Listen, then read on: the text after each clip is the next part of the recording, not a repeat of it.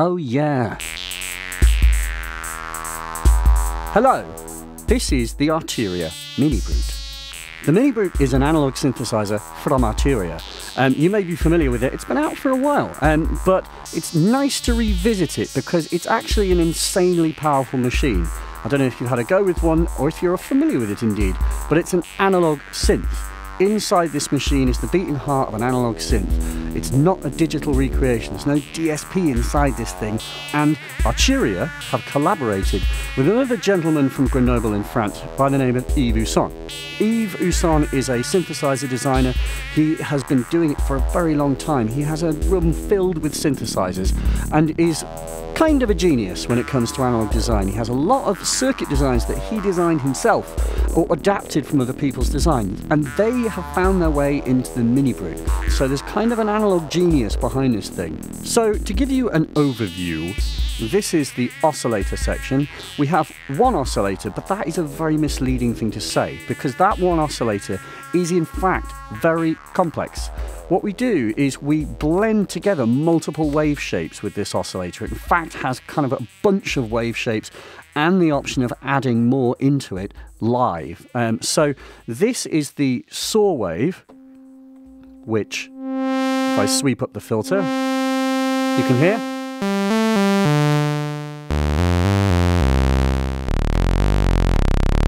Just a fat round saw. However, this is where we discover that each one of the oscillator wave shapes has got a kind of magic trick. It has its own sort of special power. The special power that the saw has is the ability to do this ultra saw thing. So if I go back here,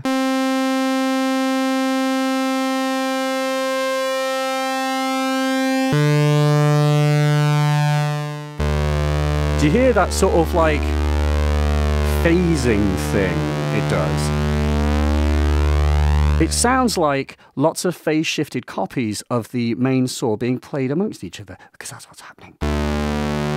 And there's a rate control for that phasiness.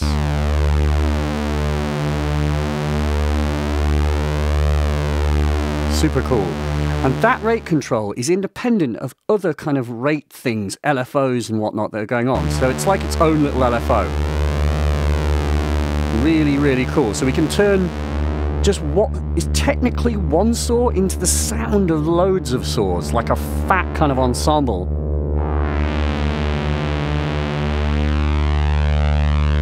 Ace. So we then have square.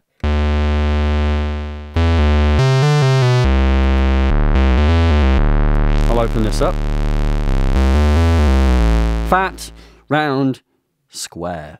And most squares can do this on good oscillators, which is vary the pulse width. That's just literally the sort of width of the square itself. So if we do this,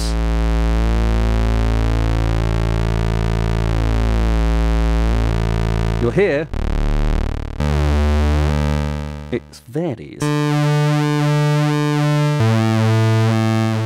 And what's cool is we've got an envelope amount control, so it lets me use the filter envelope here, which I can vary with these little sliders, to change that. Hear how it changes? And that's bidirectional, it can go in both directions. So, then we get to the triangle. Now, this one is the most unique, I think. The triangle is very, very unique to the MiniBrute and MicroBrute as well, because I'm not aware of another analog synth kind of keyboard ever that does what this does, because this is a wave folder. So a wave folder is an analog circuit that takes a simple wave, like a triangle, and folds it back on itself, literally. It makes a simple shape more complex, and I'll play it to you.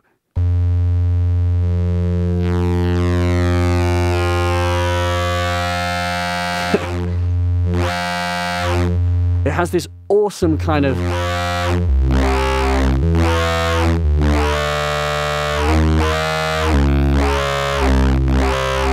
vowel-y sound. Wavefolding like this is the sort of basis of a lot of kind of West Coast synthesizers. West Coast synthesizers, by which I mean synthesizers that weren't subtractive, that were not necessarily based around a subtractive architecture. That's kind of the sort of backbone of that style of synthesis. And you've got that in the MiniBrute, but you also have it in combination with a subtractive architecture, so you can sort of use it both ways. But yeah, this is ace as well because that metalizer control can be acted on by the envelope as well.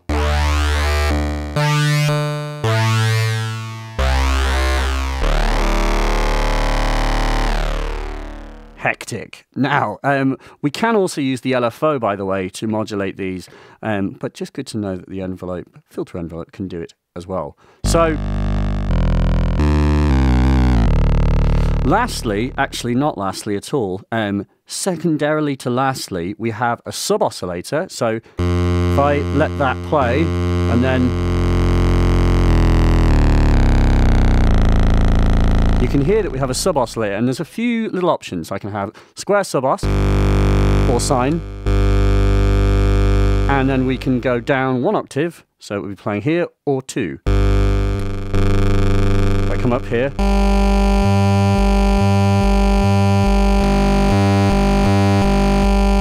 so you can just add low-end fatness.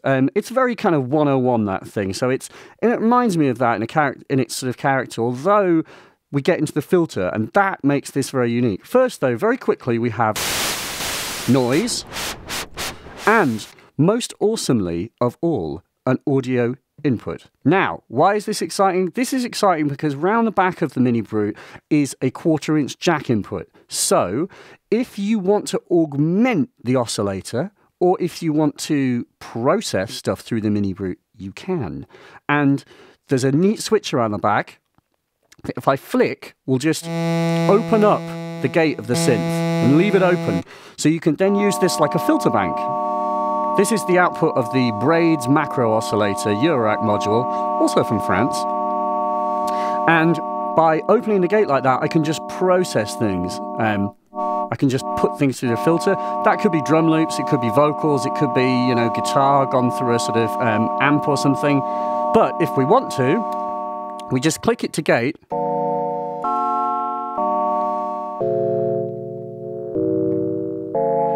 What I've got there is that the control voltage outputs, by the way, there are control voltage ins and outs because this is analog. It interfaces really nicely with analog synths. You can use this as a controller keyboard. And what I like most of all is that you can use the audio input to augment the voice. So while it's not a multi-oscillator synth, you can add your other oscillators. And also, if you don't have a Eurorack synth or any other analog gear lying around, that could just be the output of your sound card. Route a really interesting VST or the output of a sampler or something like that out through one of your sound card's outputs, and then either using the USB ports on here or its MIDI output, it's very easy to link the pitch of that sampler or that VST with the pitch of the MiniBrute. And by playing the keys with that sound feeding in, what you're doing is you're kind of creating a hybrid machine. You're augmenting the sound of the MiniBrute with an external source. Very cool. Right, so we have a filter. And this is not just any filter. This is a Steiner Parker filter. Niall Steiner was a synth designer way back when and published a filter design in a popular magazine, which a lot of folks have adapted. And it's a beautiful sounding filter, very elegant to make, actually very inexpensive to make. But I really like it. It's got a kind of rude sound, and it's very resonant. But what's cool is it doesn't lose bass when you add resonance.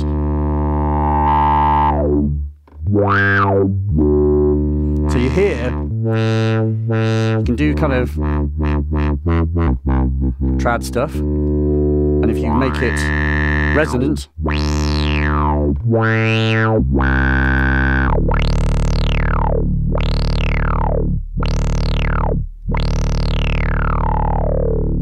it sounds excellent.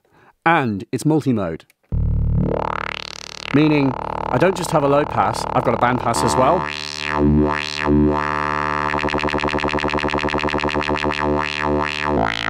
Band pass. I also have high pass.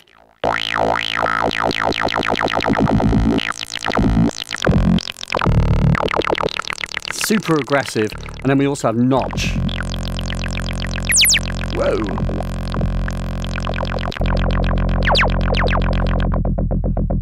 So it does self-oscillate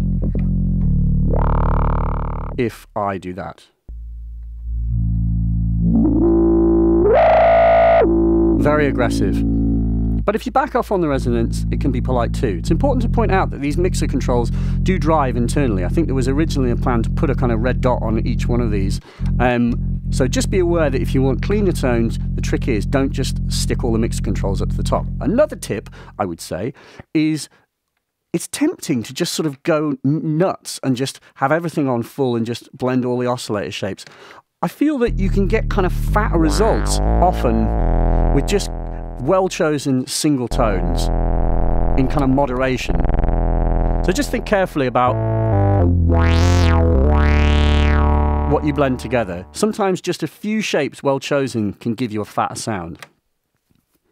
Here we have a control called Brute Factor. Now, Brute Factor is a kind of feedback stage. It's basically feeding back in a loop with the filter. And there's a lot of very, very weird things that start to happen when you use this at high settings. It's important to point out, one of its coolest things is at low settings, it has a kind of aging trick.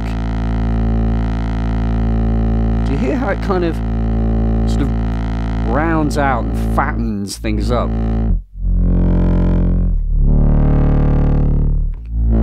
So you can get this really kind of old vibe. And then at high settings, very weird things start to happen, especially if you have the filter at high resonance.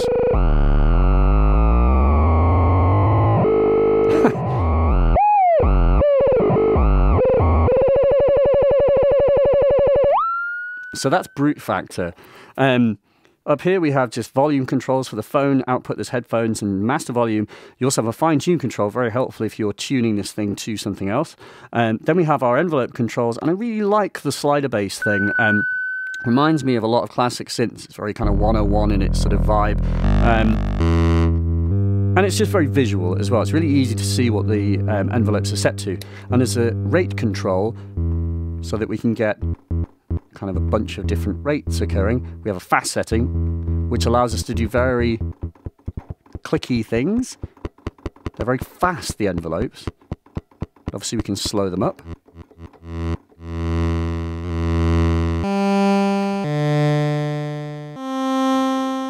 And if I'm trying to do a sort of pad sound and that fast is too fast, if I hit slow, it sort of extends the rate of these things out massively. So I can then do very slow things.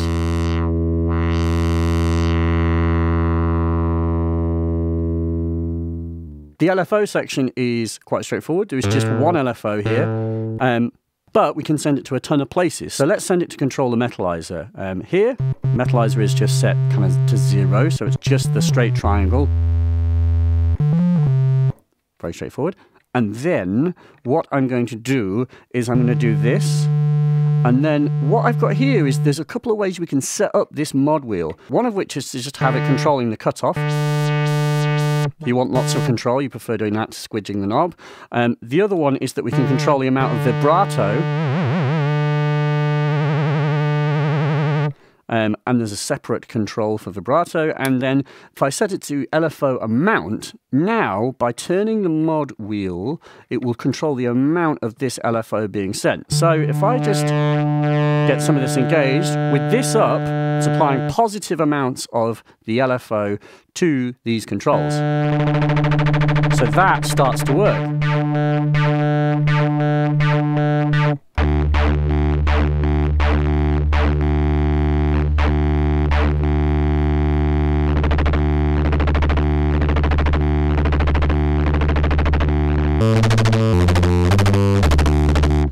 Really ace. And once again, that can go to multiple places. So to the filter as well, positive and negative.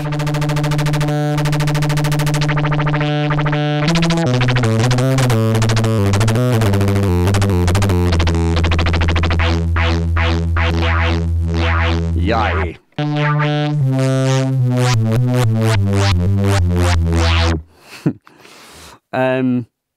That's very excellent. Now, Arpeggiator, which we can...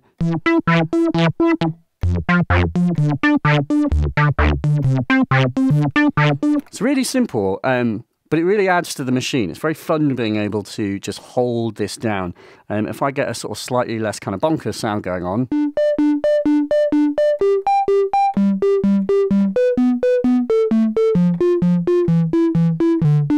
You can sync this to MIDI as well.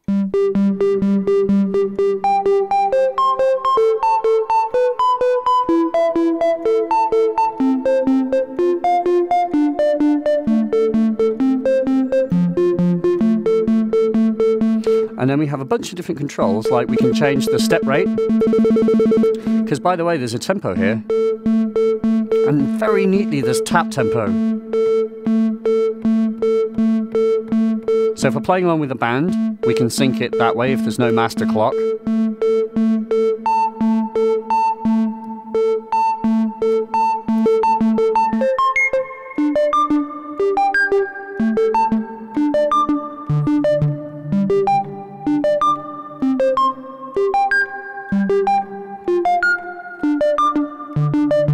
Good if you want to get your selected ambient works on.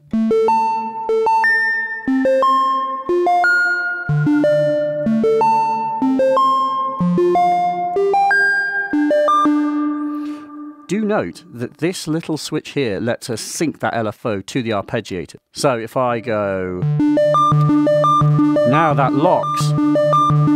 If I get some modulation occurring, remember I have to do this.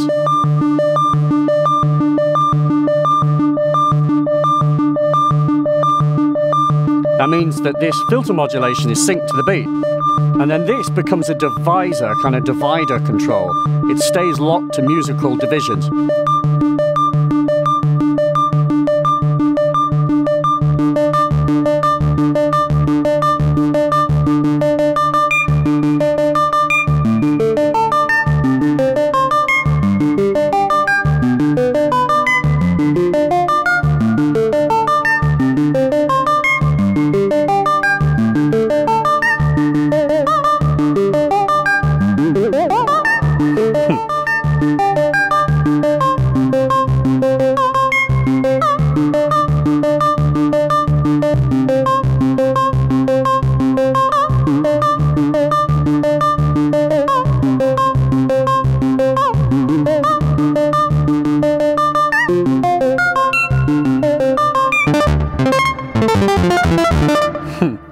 I like doing that. When you speed up the arpeggiator ridiculously, it gives you a sort of video game sound.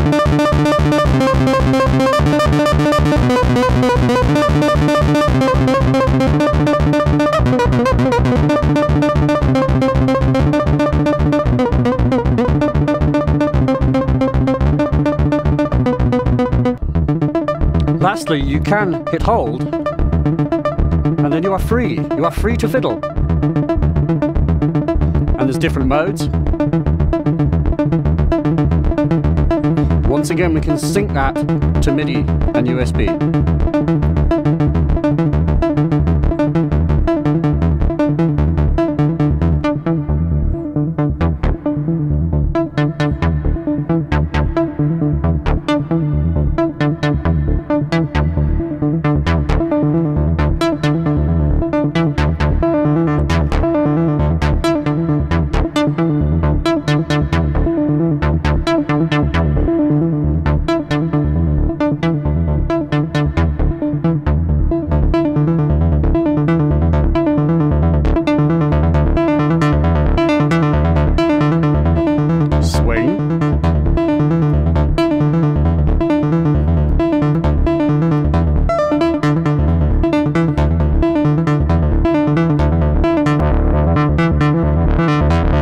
Random.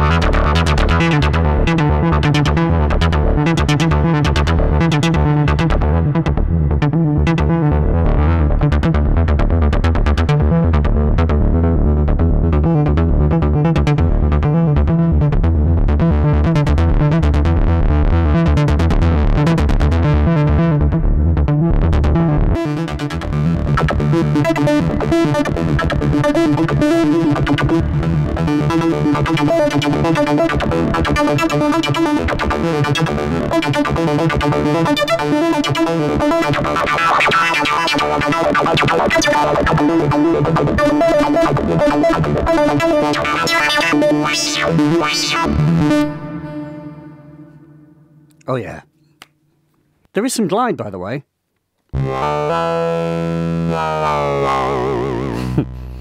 If that's your bag. It's my bag.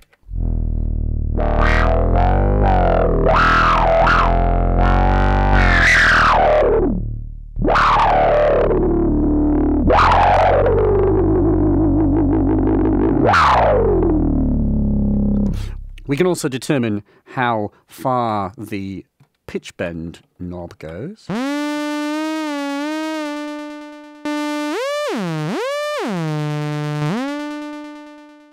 But of course it's got these CV inputs, so what I'd like to do is just have a play with the BeatStep Pro, taking a Cameo here. This is a prototype ahead of the main release, and what's cool about this machine is it's got a ton of CV outputs, so I'm able to sequence analog drums and the MiniBrute with just this one machine, so you can kind of get this cool kind of synced hybrid thing. It's important to point out, whilst I've got all this nice analog gear, the BeatStep Pro works via USB and MIDI as well, so it can sequence computer-based drums. I just happen to have this gear. Right. Using the MiniBrute as a kind of crazy bass generator being sequenced from the BeatStep Pro.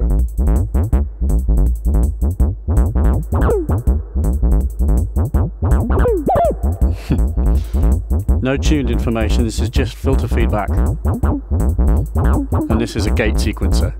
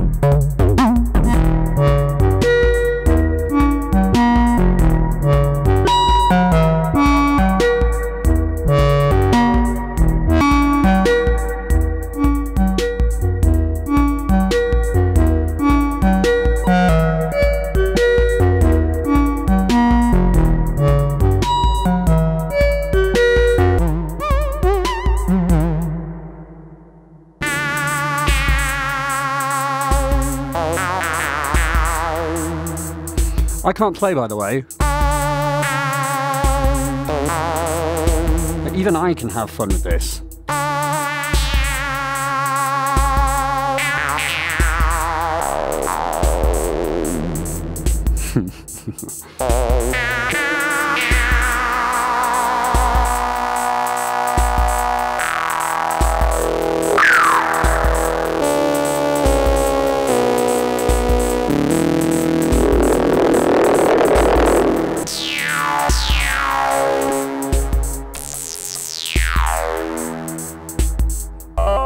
Audio in from the Braids.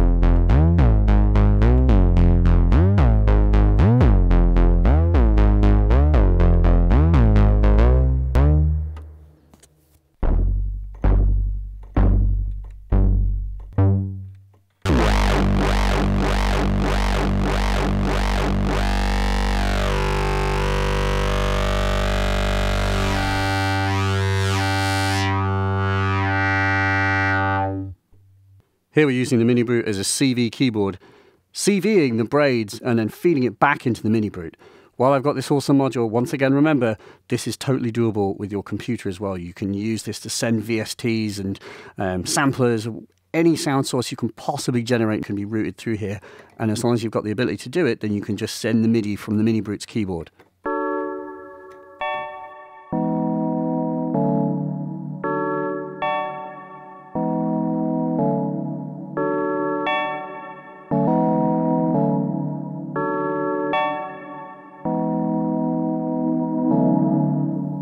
Beautiful. And of course, it just integrates with the rest of the synth, as if my MiniBrute has now got this as an oscillator built into it.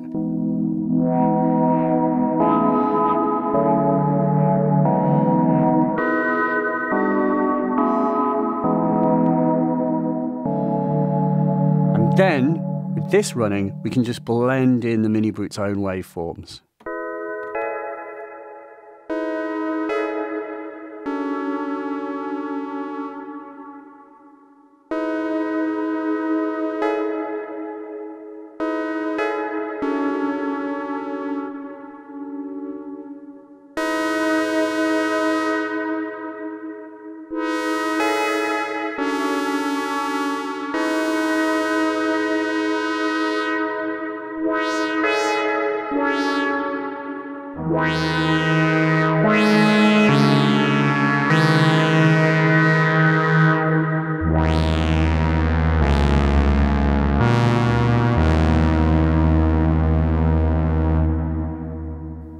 Wicked.